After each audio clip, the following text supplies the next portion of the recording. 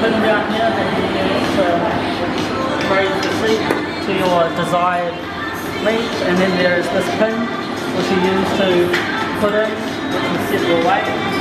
So once you're in the machine, you want to have both your feet on this, which will push the bar out. Once it's in the desired length, you can keep your feet on here or you can take them off, whatever's comfortable. And as you're in this position, you just push out as far as you can and then back, making sure that you're not bringing your arms too far back, just so where it's comfortable.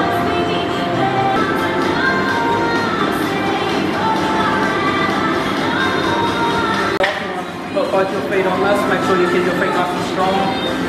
Swap the bar back, with your hands up wide.